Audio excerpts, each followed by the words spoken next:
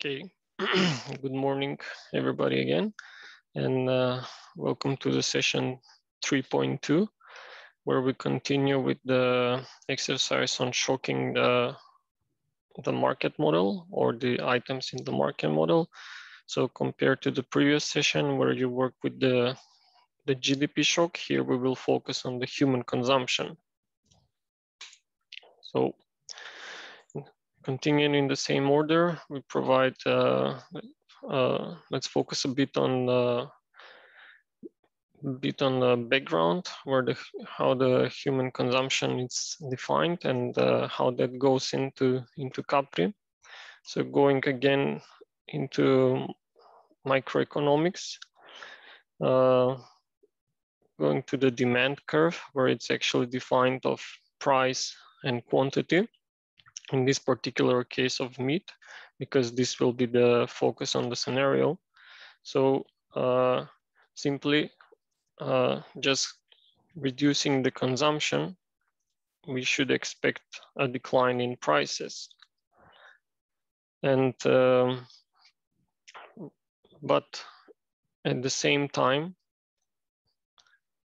we should expect different effects on the other products, because the demand of meat or the cut of the demand of meat, it's also related to soya, which is used as feed component for livestock.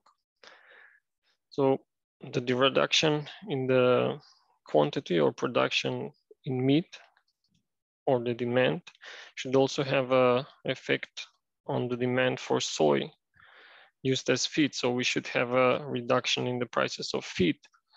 But at the same time, if we also exogenously shock the demand for soy used as food consumption, we should expect changes or increase in prices. So depending on how you define the scenario, you should expect different effect on the prices and the human consumption, because the human consumption also depends on the consumer prices, what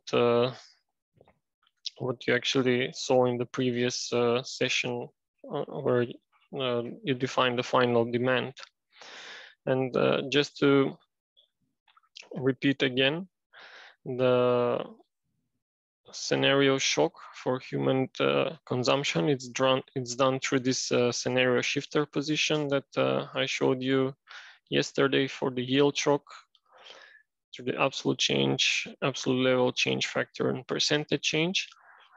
And the shock actually goes through this file in the Armington, the prepare market, and it's activated through this set scenario shift columns when the market model is on.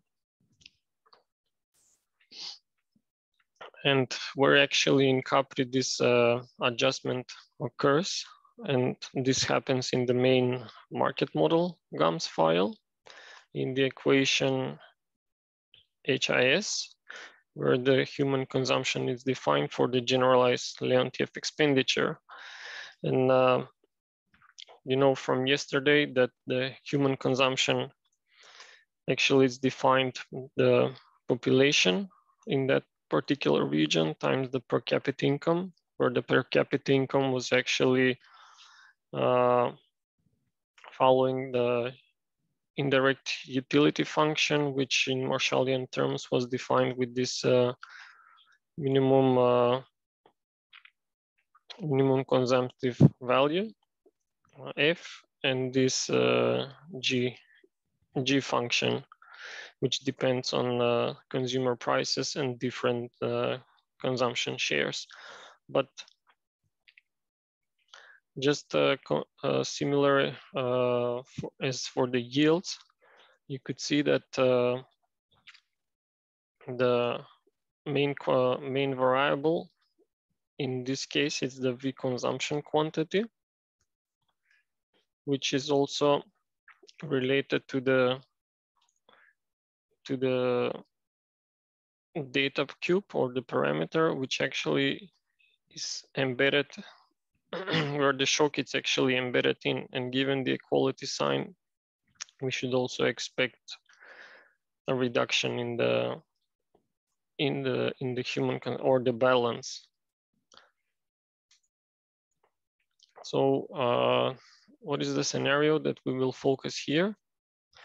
We will focus on decrease in meat, as I mentioned, based on the calorie, given a threshold value or minimum requirement. And this actually comes, the threshold value actually comes from the Lancet Commission Healthy Diet Report. And this Lancet Commission is actually run by many scientists from Oxford, and in 2018 they published this famous report about promoting healthier diets to achieve the Sustainable Development Goals.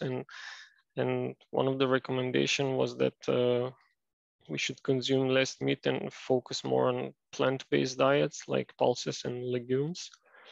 And they have a threshold value of 3,000 kilocalories per day, including the food waste.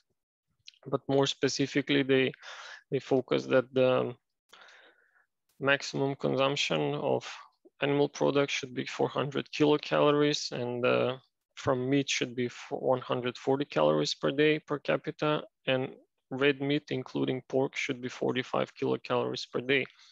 So in this scenario, our focus on, as I said, will be on cutting that extra kilocalories that we consume above this threshold value, which is, we call it luxury consumption. But at the same time, to compensate the reduction in the calories, because we don't want people to starve, we will compensate with increase of 20% of the consumption of coming from fruit and vegetables. So we will basically convert the meat consumption calories into a 20% increase in fruit and vegetables. And yeah. So what are the scenario settings? The scenario, it's already predefined, but just to speed up, we won't focus on the details. And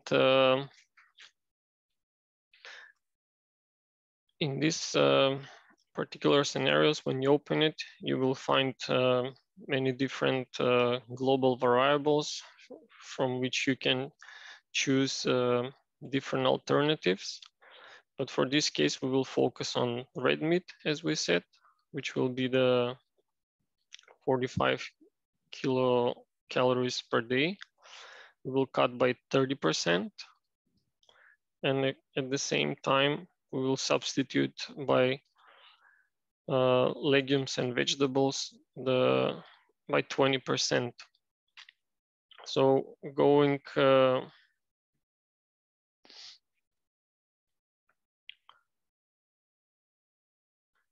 oh, sorry, we won't, even though here it's red meat, we will focus only on beef. Sorry, I didn't saw that.